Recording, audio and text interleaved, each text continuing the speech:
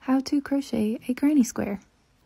So to get started, I'm going to chain 5 and then I'm going to put a slip stitch into the very first chain to make a loop.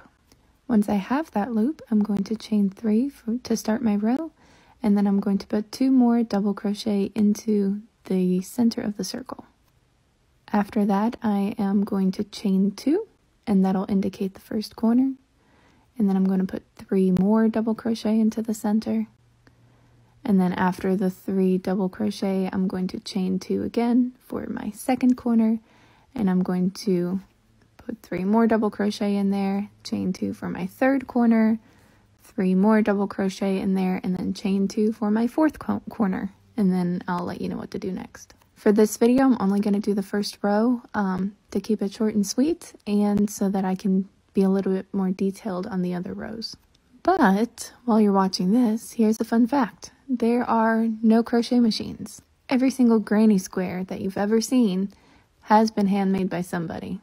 So here I'm going to slip stitch on top of the chain 3. The chain 3 there is considered a stitch, the first double crochet of the round, and that's round 1. It still looks like a circle, but eventually it'll square out into the corners. I'll put part 2 in the comments. And here's row 2 of the granny square. I finished row 1 by slip stitching on top of the chain 3. And now I'm going to slip stitch 3 more times until I get to that first gap. And this is where I'm going to start building the corners. So I'm going to chain 3 and then add 2 more double crochet into the gap. And then once I have my 2 double crochet, I'm going to chain 2 and put 3 double crochet into the same gap. The chain 3 at the beginning there does count as a stitch, so it's 3 double crochet, 2 chains, and 3 double crochet for 1 corner. In between the corners, I'm going to chain 1, and then I'm going to put another set of 3 double crochet, 2 chains, and 3 double crochet into the next gap. And that'll be my second corner. Corners 3 and 4 are worked exactly the same way, with a chain in between the corners, and then 2 chains at the center of the corner. And while I'm working my way around, I figured I could share some fun facts about the granny square. So the original granny square appeared as early as 1891, and it was so popular in the US that in Europe it was actually considered American crochet for a while.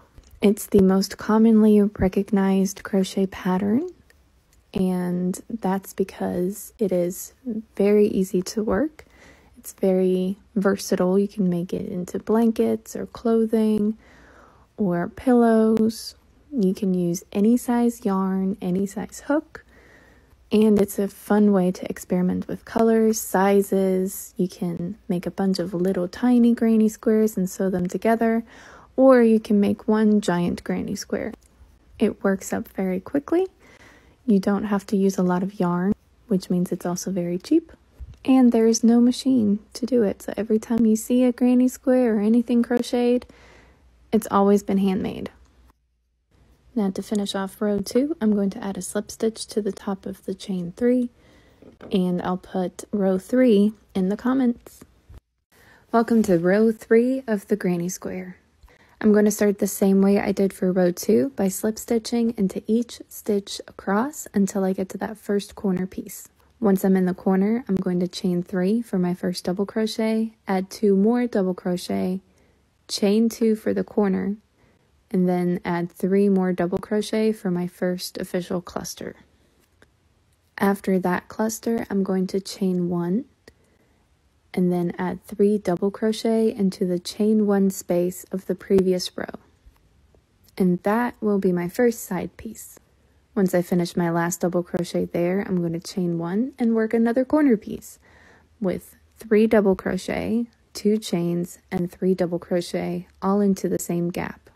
And that is it. The granny square is really just a combination of double crochet clusters and chains to separate them. This is the most basic way to do it, mostly because you can practice working in the round. You can practice your double crochet and work on that muscle memory, and you don't have to worry about counting anything past 3. So you don't have to count all the stitches in your rows to make sure you're not dropping any. You don't have to count gaps or negative space. You're really just working sets of 3 double crochet into gaps and chaining in between. I think for beginners, it's often difficult to find a pattern or a design that is truly beginner friendly. And this is definitely one of those. As long as you understand how to do a double crochet and a chain, you are good to go. You can also decide if you want to make a bunch of little squares and then sew them together into a blanket, or you can just make one giant granny square and that can be your blanket. I'm using blankets as an example because they're usually the first thing people try to make. But granny squares are a lot more versatile than that because you can also turn them into pillows, coasters, sweaters, t-shirts, bags, purses, whatever you like. And now here I am at my last cluster. And once I finish the last double crochet, I'm going to slip stitch into the top of the chain 3 that I did at the beginning of the row. And there we go. That's what it looks like. I'm going to stretch it out a little bit so that the corners actually look like corners. And that's it.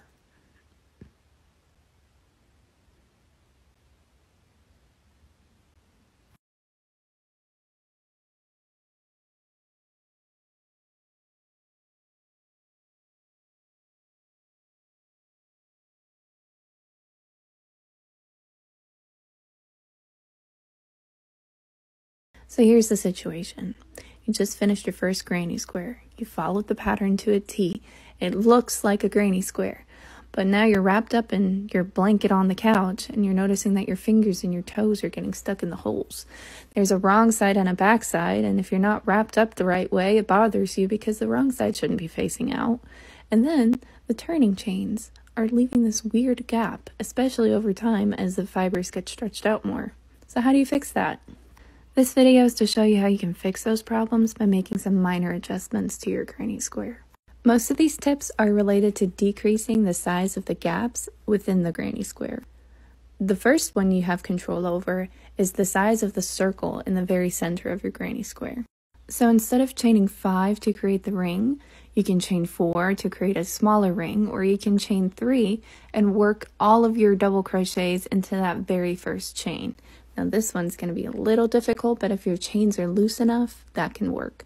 The other tip is to use a magic loop or adjustable loop and completely get rid of that ring in the center. The next tip is at the beginning of your row. Instead of chaining 3 for your first double crochet, you can chain 2, and then instead of slip stitching on top of the chain 3, you can slip stitch on top of the second stitch right there. And then that way that'll get rid of the gap a little bit. And then instead of slip stitching to that first corner, I'm going to chain 2, turn my work, and then that is what was my 4th corner, but is now going to be my first corner of round 2. So I'm going to work 2 more double crochet, and then instead of chaining 2 for the corner, I'm going to chain 1 and work 3 more double crochet into that space. Once I finish my last double crochet, I am not going to chain 1 and work directly into the next gap. So 3 double crochet, 1 chain, 3 more double crochet will be the corner. By eliminating some of the chains, I'm making less space in the gaps, and since I'm not adjusting the number of stitches into those gaps, it'll make the gap slightly smaller. And then by turning my work, I'm doing 2 things. First, I'm eliminating the right side, wrong side, because after a while you'd have to look very closely to figure out what the right side is, and even then it's debatable. And then, because I'm alternating directions, I'm offsetting the curling process that can sometimes happen, and the granny square itself will end up flatter. Everything else I'm going to keep the same here. It's still going to be clusters of 3 double crochet and 1 chain in the corner, but I'm not doing chains in between anymore, and I'm not slip stitching to the corners. If you have any questions, I'd be glad to answer them, but these are just a couple tips to make your granny square even better.